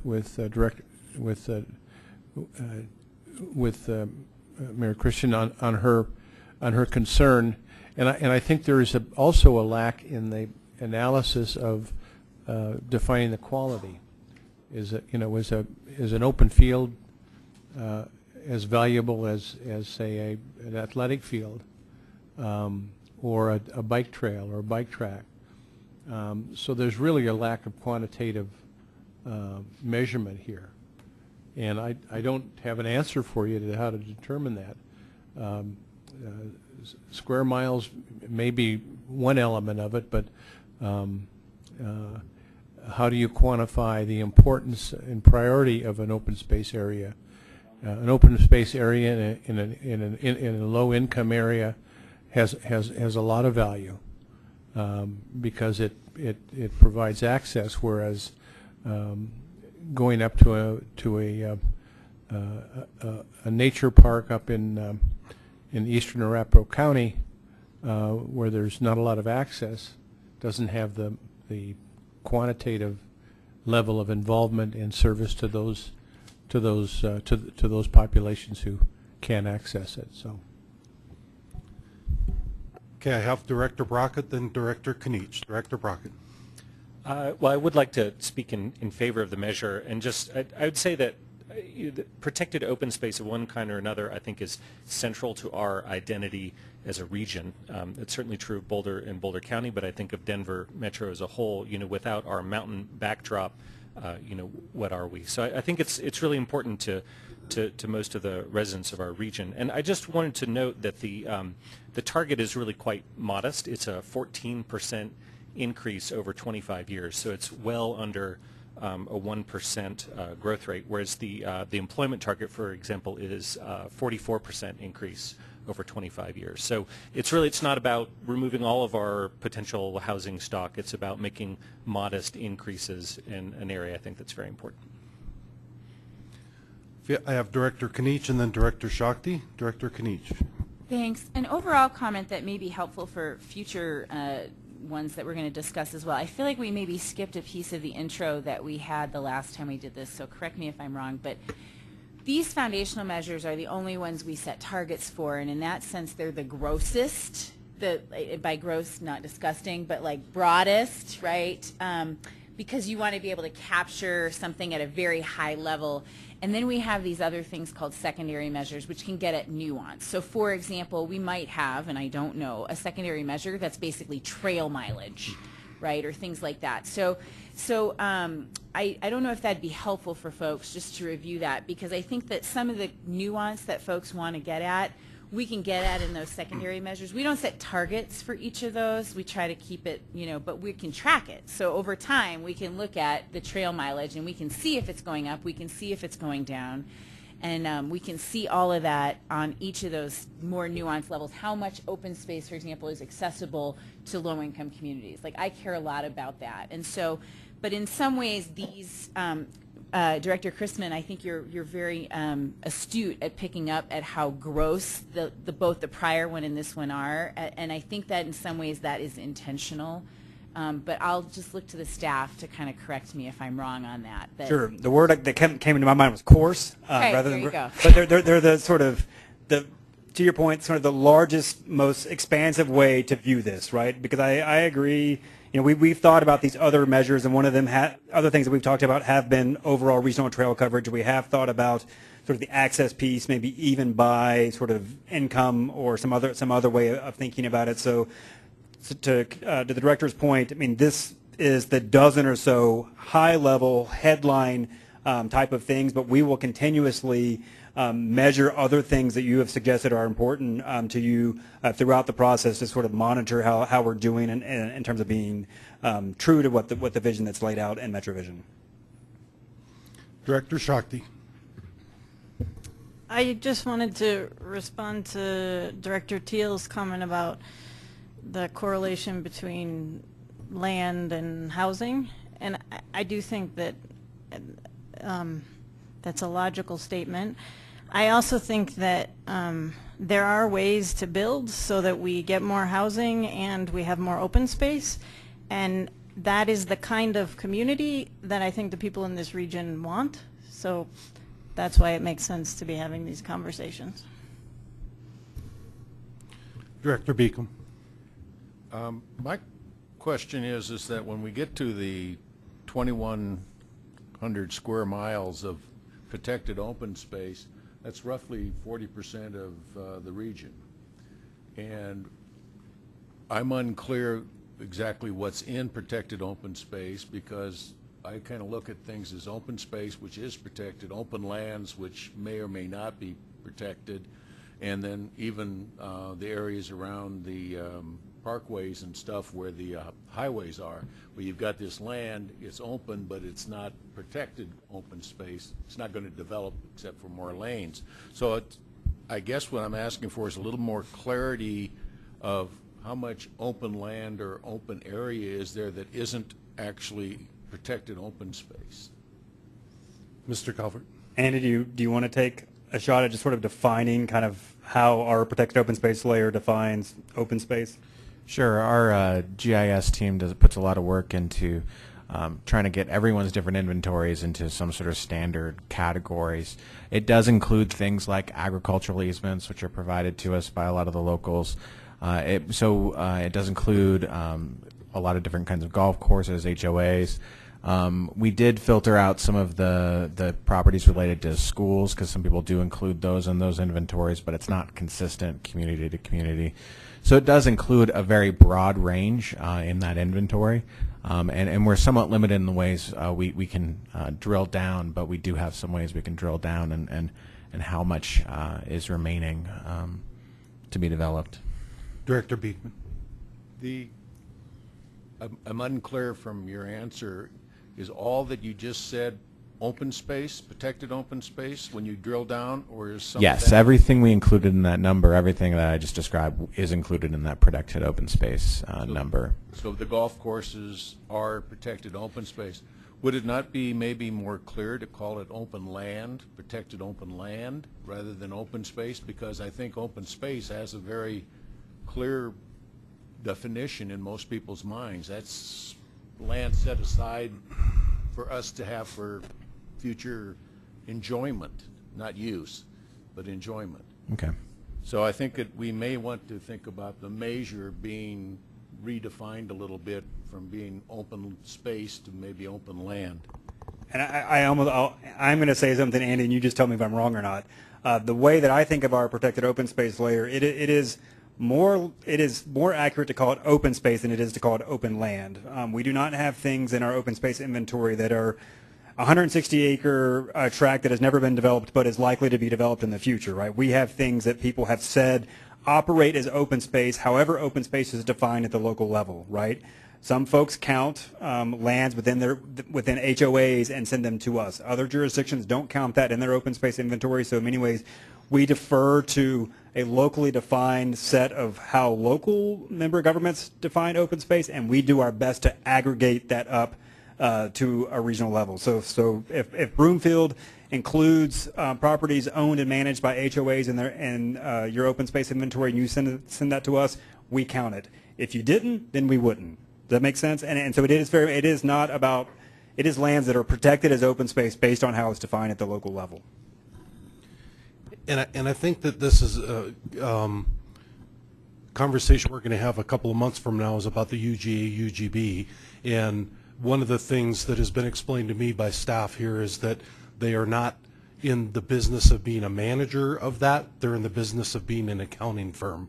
So that's kind of how I view this as well. Same thing. So we defer to sort of the local way that, I mean, I think Director Jones talked about how Boulder County thinks of open space. We defer to how Boulder County thinks of open space and just do our best when we're comparing how Boulder County thinks of it and how Broomfield thinks of it to make sure when we're represented at the regional level, we're being fair to both ways that it's classified. Director Partridge. Thank you, Mr. Chair. Brad, maybe I missed it. Maybe you're going to repeat it, but how did you come up with going from 1841 to 2100? I think someone referred to the 40% number. That's kind of what we wanted to show some amount of growth. It's actually less than the previous. There was some reference to this in some of the background material. We had previous plans that called for about an increase of 310 some odd square miles of really locally managed parks and open space, and we shrunk that a little bit. So it's in many ways it's less ambitious of a target than we've had in the past, largely because we're including federal lands that could potentially get disposed of, and the number could go the other direction as well. So.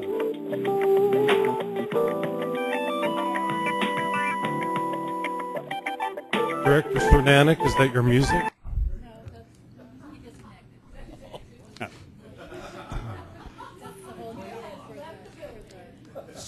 So what I meant, it's not necessarily a scientific analytical model that you use, and that's my concern, because I'm going to just tell you this is about 30% the size of Douglas County, to give you an idea. So that's certainly concerning, and I would say it'd certainly be concerning for any municipality to consider annexation. That's a large amount of land that we're talking about. And when you look at it, just for us to be concerned, we have agricultural property that is now open space that is not being used agriculturally. So we do want to support agriculture and move it forward. But here on the other hand, we're actually diminishing the ability for agriculture to go forward. So I think it's just all a concern for us that I think we really need a little bit more analytical, scientific, tested method. Say, how do you come up going 1841 to 2100? It's just it's not scientific in my mind. I think we need that. And I think I'm sure that everybody saw this, but on the backup that's behind here, in 2013 the number was 1826 square miles, 2014 1841, and the DRCOG region as a whole is 5288. So, but I understand your concern, Director Partridge. Other comments? I am not feeling any clear direction on this particular issue. Is there anybody who has not had an opportunity to speak that would like to? Director Stolzman.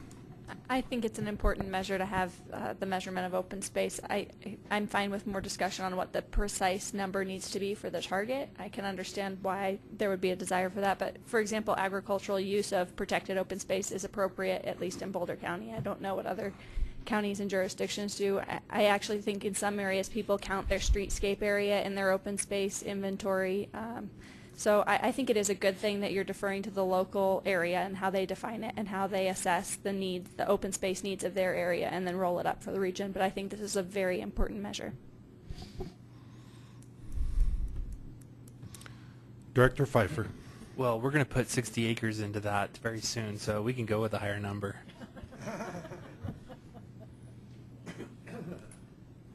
Director Millay.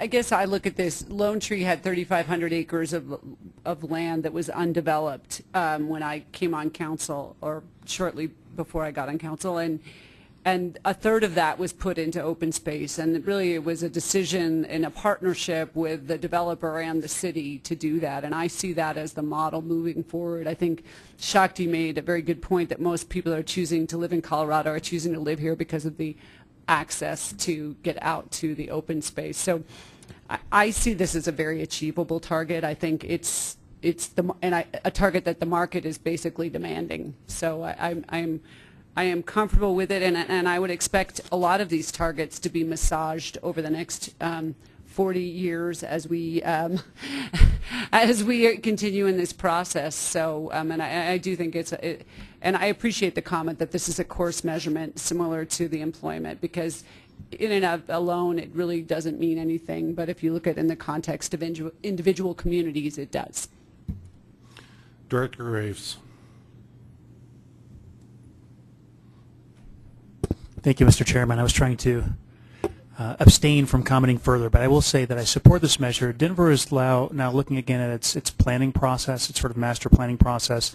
We recently had a kickoff where we brought in urban planners from across the country and folks focused on park space from New York City, from North Carolina, from other places. And one of the trends that's happening across the country is increasingly people have to look at abandoned railroad lines and other things within the urban core because they're running out of places for open space.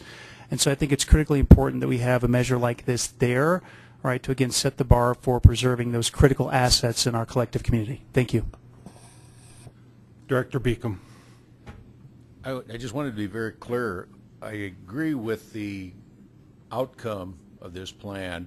My question was only on definitions of what we're calling open space and how to make that clear so that we can actually tell all of our members how we're kind of doing it so they maybe can report it better to us. Broomfield is trying to have 40% of Broomfield be open space, not open lands, open space. So it's not that I have any problem with this. I just like to know what we're calling what. Well, and I think the key here is that DRCOG is not dictating to local municipalities what that definition is. Local municipalities are telling DRCOG this is what we consider it to be. Is that correct? And in some ways, maybe it's slightly reversed. You tell us how you define open space, and we'll figure out a way to fit it within a regional construct. Right? I mean, someone brought up that some people use right-of-way associated with roads that they know is never going to be developed, that are kept there for scenic reasons. If someone counts that and they send it to us, we tend to keep it. We have a few things. Schools is sometimes a little bit difficult for us. We have a few things that we take a closer look at, but in general, we defer to how local open space is defined. Director Beacom. I don't disagree with that. I just would like to have a kind of a what it is we're calling this, and to me, protected open space is undefined for us to be able to get a feel for what we're actually calling it.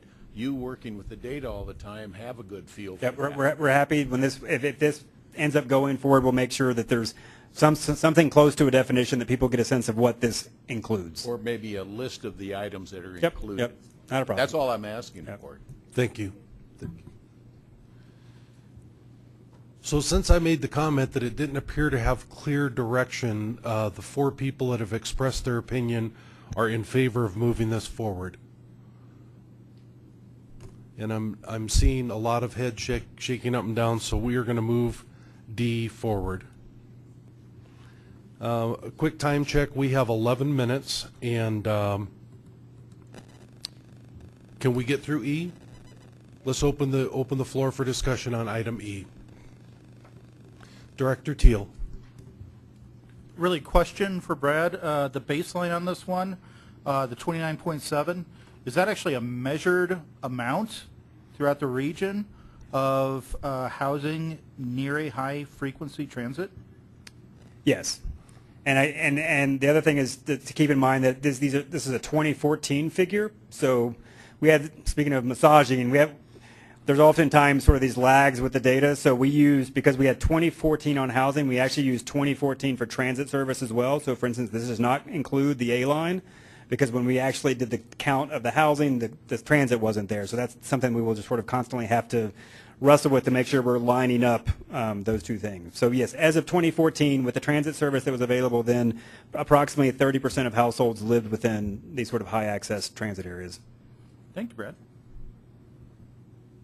Director Millay.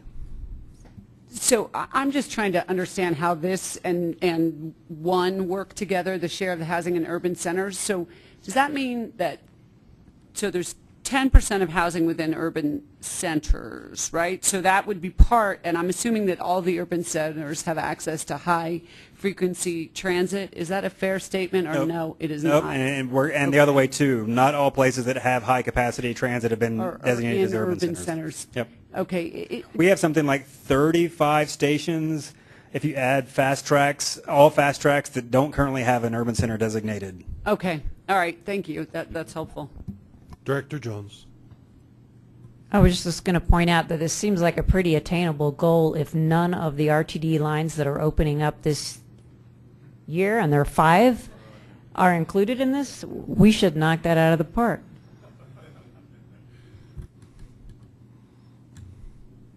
And I'll just make a personal comment. I still don't understand, although there's nobody here from RTD, I don't think, why the Aurora line was not called the A line.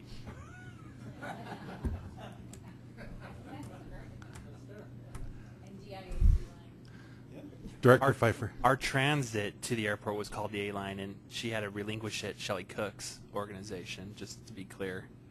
So we were a little upset that the A line was stolen from us.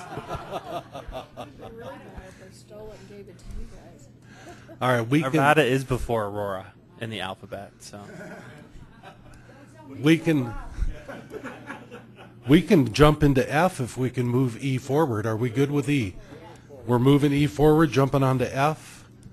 Open the floor for discussion. Director Millay. This is one where I share some of the concerns with the percentage. So if we just have more housing, if we just add housing, our percentage is going to go down. This one, shouldn't this be the number of acres that we're measuring, that of houses and businesses that are in hazard areas? Because shouldn't we want to reduce the number of acres, not the percentage? Because if you just add a whole bunch of housing, our percentage that's in risk areas is going to go down. Only if you add those housing in places that aren't high-risk areas. Well, okay, come on. Of course it's going to be going into the areas that aren't high risk. I mean, communities are talking about doing that anyway. I don't know. To me, this is silly. I have Director Teal and then Director Jones. Yeah, I'd like to echo the comments made by the mayor. I mean, I think we have means of measuring, and we have multiple sources of measuring these high-risk areas, from our floodplain surveys to understanding our wildlands and our natural forests and how they are interfacing with our own communities. So from that perspective, I like it. I like it a lot, coming from a community that was literally devastated in 1965 by a regional flood. I do like it, but I like what Jackie had to say in terms of converting it from a percentage to trying to actually define and then measure the acreage. I think that would be far more effective in terms of handling this one. Okay, I have Director Jones and then Director Shakti and then Director Pfeiffer. Well, I think it depends on how, what high-risk area you're dealing with. I think this is an important one coming from a county that both has significant floodplain and floodway issues and the wildland-urban interface, which means we have huge wildfire risk. And I think this is telling us, hey, try to put houses and businesses in places where they're not going to get washed away or burnt down, so that we don't put human life at risk and we don't continue to hemorrhage dollars during disasters. So your point is well taken. If we put our houses elsewhere, we can win on this percentage, which I think is generally, I think it's with like the urban centers and the frequency, we want to direct growth away from risky areas, and this is what this is getting at. So I actually think it's appropriate as we struggle with how to be more resilient, you know, as we deal with natural hazards, which we anticipate are going to increase, to, again, we're trying to guide new investment to non-risky areas. So I'm actually comfortable with this goal. I don't have any in my community. It's not going to affect me anyway. I just think, to me, it isn't a great measurement. But if the people affected love it, I withdraw my comment. In the queue is Director Shakti, Pfeiffer, Norquist, Partridge. Director Shakti. I agree with the concern, although I'm not sure acreage makes sense. And I wonder if we have the number of houses and employers or jobs. I don't know how the data looks, if there's some way to...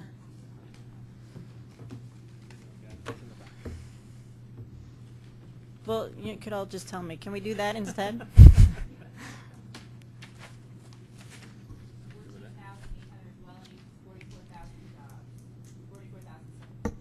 So is there, I guess there's a question for staff. Is there some reason to have it that way instead of just putting the number? No, really we put it as a share, right? So the idea is that as this region grows, less and less of our development is occurring in these places, right? So that's really kind of why we use the share versus just the household versus the jobs. So, as to the point, clearly we have to get to the numbers to give you the share, so doing numbers is not a problem. Director Pfeiffer. I just need point of clarification on the human-created hazards. I think of the brownfield development at ARCO. How does that play into that? We try to right our wrongs with some of that, and do we want to? Well, Adams County they're gone. I just hope they would speak to that. Are we, by any means, discouraging brownfield cleanups with this? Just a question. I don't know. It's opposite. Well, it says share the region's employment high risk area, and we want to reduce the number of household employment, which would mean well, but ARCO was not really. I don't know if they truly removed all the ways. Yeah, capped it, but did. Okay, I'm just asking the question.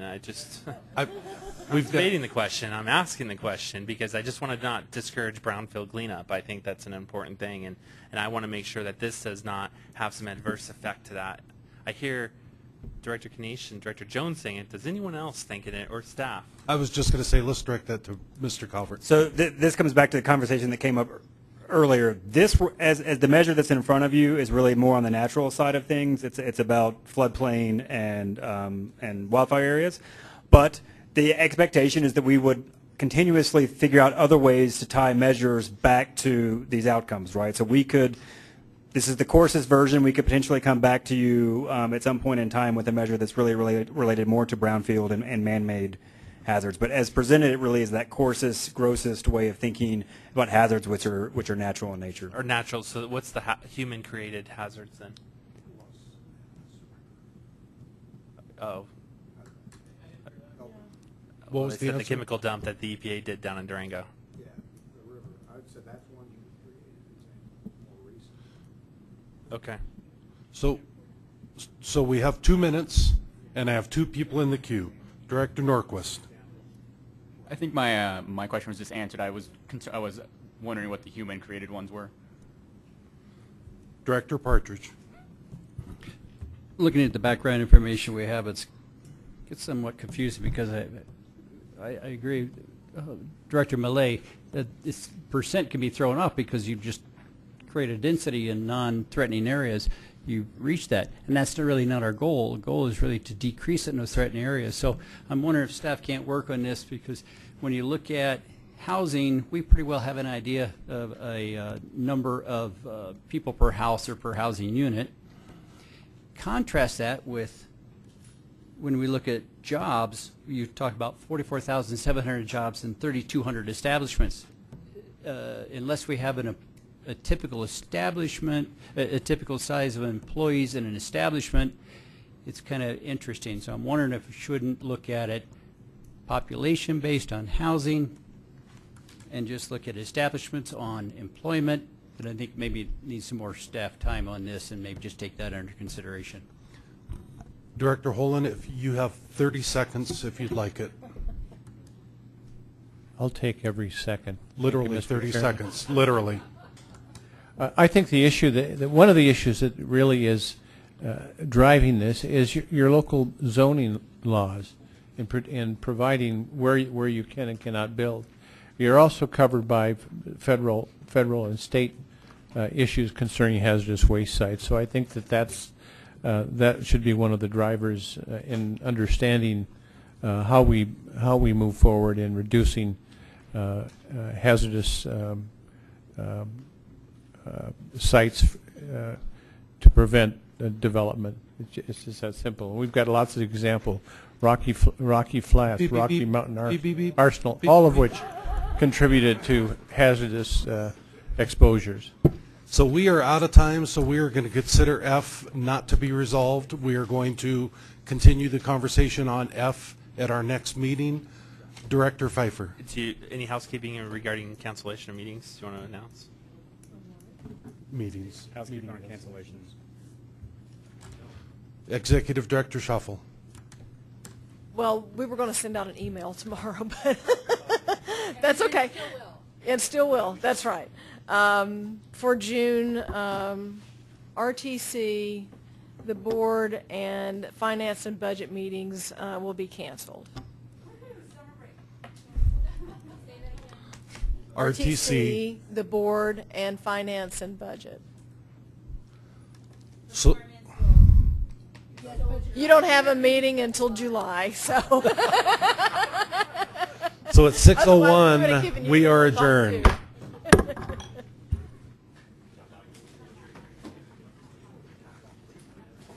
Tim, I'm going to stop sharing. And if you need a parking pass, come and see me. And if you would, please take out your name tent. Thank you.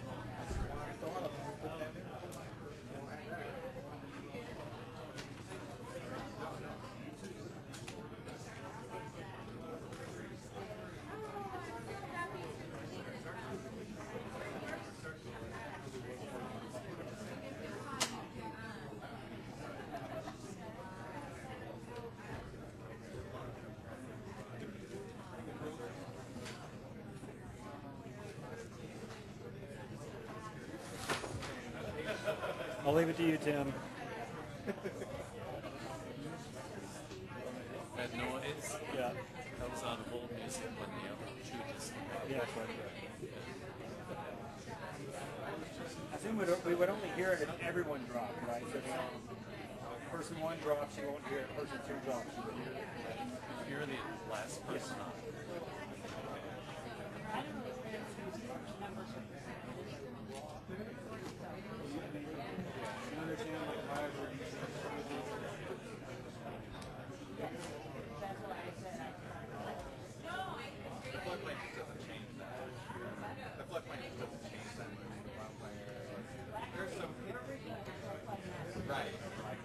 That's the other thing, you know, I think people don't think of geography like that. Change it, they think about like the fact that we would suggest that a decrease means that you would have more geography, it's going to cover more.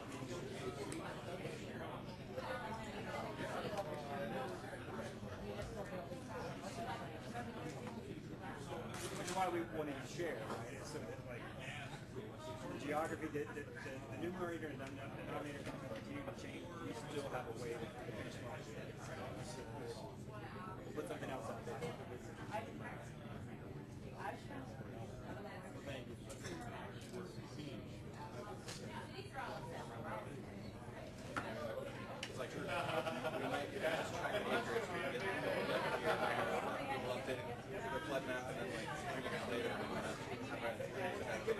Same thing was happening.